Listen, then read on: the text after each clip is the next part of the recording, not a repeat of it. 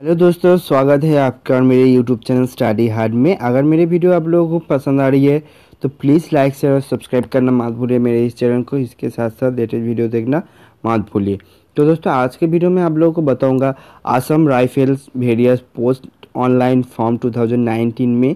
यहाँ पे असम राइफल्स में बहुत सारे जो कि पोस्ट निकला हुआ है, जिसके ऑनलाइन एप्लीकेशन है, उसको मैं यहाँ पे आप लोगों को बताऊंगा डिटेल्स में किस तरह से यहाँ पे अप्लाई कर सकते हैं, कौन कौन स्टेट यहाँ पे अप्लाई कर सकते हैं, सब कुछ डिटेल्स में। तो दोस्तों, यहाँ पे पहले यहाँ पे लोगों को बता देता हूँ कि Assam rifles are invited to online application form for the rally recruitment post of technical and other post vacancy 2019।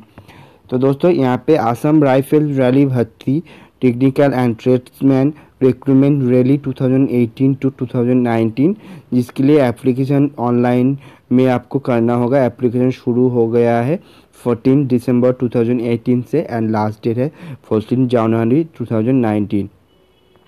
तो दोस्तों, 14 दिसंबर 2018 से शुरू हो गया है इसका जो ऑनलाइन एप्लीकेशन है एंड लास्ट डेट है 14 जनवरी 2019। एप्लीकेशन करने के लिए यहाँ पे एप्लीकेशन फ़ीस आपको देना पड़ेगा। जनरल एंड ओबीसी वालों के लिए 200 रुपीज़, जो ग्रुप बी के लिए अगर अप्लाई करना चाहते हैं, एंड जो लोग ग्रुप सी के लिए अप्लाई करना चाहते हो जनरल ओबीसी कैंडिडेट, उन लोगों के लिए यहाँ पे 100 रुपीज़ आपको एप्लीकेशन फ़ीस देना पड़ेगा। यहाँ पे एसटी, पीडब्ल्यूडी एंड फीमेल के लिए कोई भी एप्लीकेशन फ़ीस आपको यहाँ पे नहीं देना पड़ेगा। इसके साथ साथ दोस्तों, यहाँ पे क्या क्या पोस्ट है, उसका क्या एज लिमिट रहेगा, उसको भी मैं यहाँ पे आप लोगों को बता देता हूँ।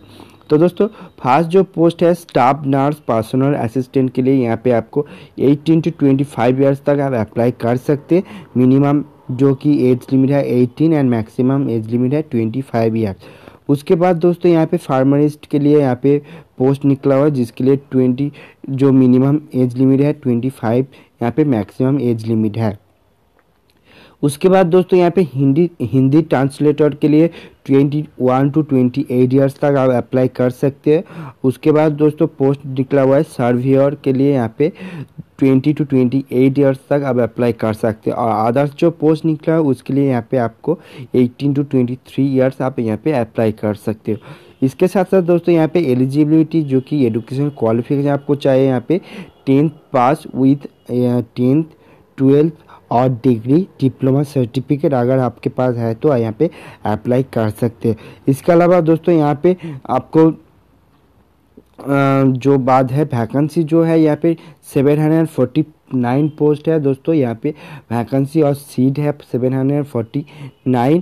इसके साथ साथ दोस्तों, यहाँ पे स्टेट वाइज आपको जो वैकेंसी यहाँ पे दिया गया है, जिसको मैं यहाँ पे 1 by 1 आप लोगों को मैं बोल देता हूँ। तो दोस्तों, अंडमान निकोबार के लिए टोटल वैकेंसी है 2, आंध्र प्रदेश के लिए 40, अरुणाचल प्रदेश के लिए 20, असम के लिए 25, बिहार के लिए 55, चंडीगढ़ के लिए 1, छत्तीसगढ़ के लिए 22, दादर एंड हवेली के लिए 2, दिल्ली के लिए 4, दमन एंड दीव के लिए 2, गोवा के लिए 2, गुजरात के लिए 32, हरियाणा के लिए 5, हिमाचल प्रदेश के लिए 2, जम्मू कश्मीर के लिए 11, झारखंड के लिए 31, कर्नाटक के लिए 24, केरला के लिए 21, लक्षद्वीप के लिए 22, मध्य प्रदेश के लिए 26, महाराष्ट्र के लिए 34, मणिपुर के लिए 39, मेघालय के लिए 2, मिजोरम के लिए 60, नागालैंड के लिए 62, उड़ीसा के लिए 26, पौंडीचेरी के लिए 2, पंजाब के लिए 10, राजस्थान के लिए 17, सिक्किम के लिए 2, तमिलनाडु के लिए 36 एंड तेलंगाना के लिए 42,